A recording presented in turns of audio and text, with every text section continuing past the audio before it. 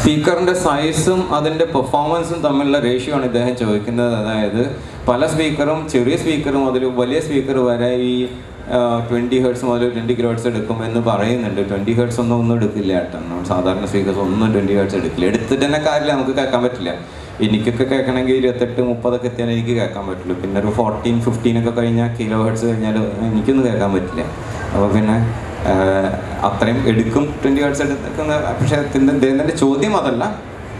പലപ്പോഴും ഇങ്ങനെ പല സൈസിലും എഴുതി കാണുന്നുണ്ട്. അതിൻ്റെ വാലിഡിറ്റി എന്താണെന്നുള്ളതാണ് അദ്ദേഹത്തിൻ്റെ ചോദ്യം, അല്ലേ? അതായത് നമ്മൾ ഇപ്പോൾ സബ് എന്നൊക്കെ പറയുമ്പോൾ ഒരു മിനിമം 15 എങ്കിലും വേണ്ടേ, അല്ലേ?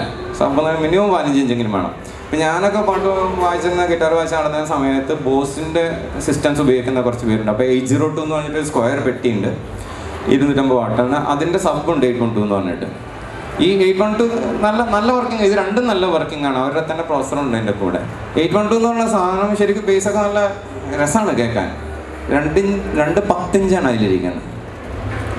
ഓക്കെ, അതേപോലെ ബോസിൻ്റെ ഇത്തരമുള്ള ഒരു ബ്ലൂടൂത്ത് സ്പീക്കർ ഉണ്ട്. എന്ന് പറഞ്ഞാൽ ശബ്ദം കേട്ടിട്ടുണ്ടോ?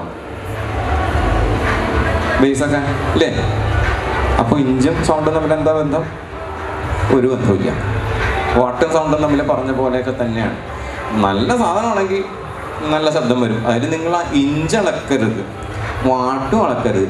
ഇതിൽ നിന്ന് എത്ര ശബ്ദം ഏത് റേഞ്ചിൽ കിട്ടും, ഇതാണ് നോക്കേണ്ടത്. ഒരു സ്പീക്കറിൻ്റെ പ്രോപ്പർട്ടി നോക്കേണ്ടത് ഇതാണ്. അല്ലാതെ ഒരിക്കലും എത്ര ഇഞ്ചിൻ്റെ സ്പീക്കറാണെന്ന് നമ്മൾ ചോദിക്കരുത്, കാര്യമില്ല.